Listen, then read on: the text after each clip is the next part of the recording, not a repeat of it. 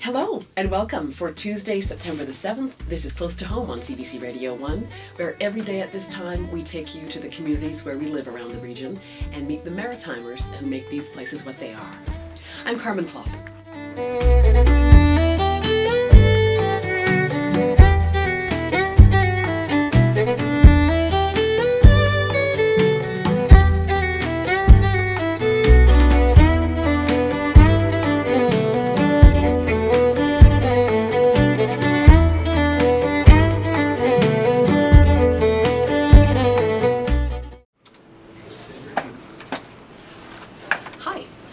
I'm Carmen Clausen. I'm host and producer of Close to Home on CBC Radio 1. It's a weekday program heard all over the Maritimes between 3 and 4 in the afternoon.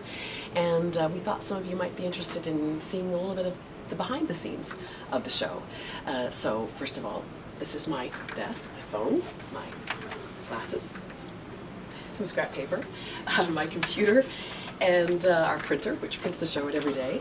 And just a little detail to give you about what happens. I come in every morning and I check through the shows around the Maritimes for material that might be appropriate for the show, and also call out to communities to see what's happening. We're looking for stories about what's happening in your community, and also we want to introduce you to Maritimers who are, I guess, basically making the world a better place.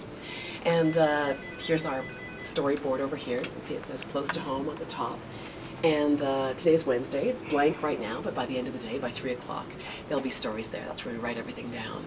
And behind me is Sean Ryan's desk, the technician's desk. And I work with the rest of my colleagues in the, what used to be the newsroom here. Now it's the current affairs area. And we don't have a window seat, but we have a beautiful view of the Halifax Public Gardens outside our window, just over there. And maybe I'll show you the route that we take to the studio every day. We work in Studio F, so I'll take you down there.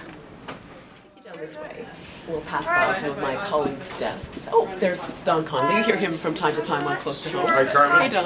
Hi, guys. And Margot Brunel. I think everybody else is in the meeting just down the hall right now. But at the end of Information Morning, we're going to take a sharp left and continue down the hall and pass by a couple of recycle bins and the water cooler. And there are a couple of studios down this hall. There's a few to pass by: Studio G, Studio D, Central Control Room, and finally we arrive at Studio F. Come on in. So the studio's just around the corner. Come on over here and I'll show you where I go every day, just about 3 o'clock. Right through this door. This is the chair where I sit every day between 3 and 4 and talk to you on Close to Home. There's a Batman logo behind my chair for reasons I can't really explain, except that we share the studio with a number of other shows. It is a kind of a windowless, small space, but it really puts us in the right frame of mind so that we can be with you wherever you are in the Maritimes. And as you'll notice, I have my trusty Atlantic Canadian Atlas, so I can make sure that we're geographically correct when we're talking about all the various communities around the Maritimes that we cover. Why don't we go into the control room and we'll just talk to Sean Ryan about what he does in there. Hey, I'm Sean Ryan. I'm the technician and associate producer for Close to Home here at CBC in Halifax. And this is the studio that we broadcast out of every day from 3 to 4 here in the Maritimes.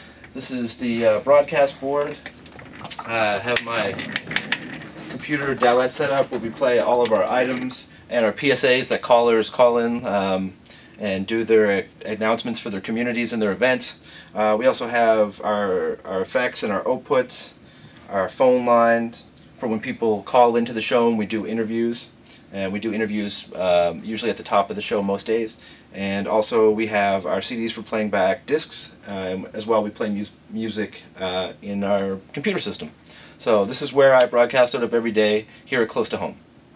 So thanks a lot for watching the video, and we hope you join us between 3 and 4 weekdays on CBC Radio 1. Close to Home is heard right across the Maritimes. You can also follow us on Twitter at Close to Home CBC, or you can join our Facebook group by searching Close to Home CBC. We'll talk to you later.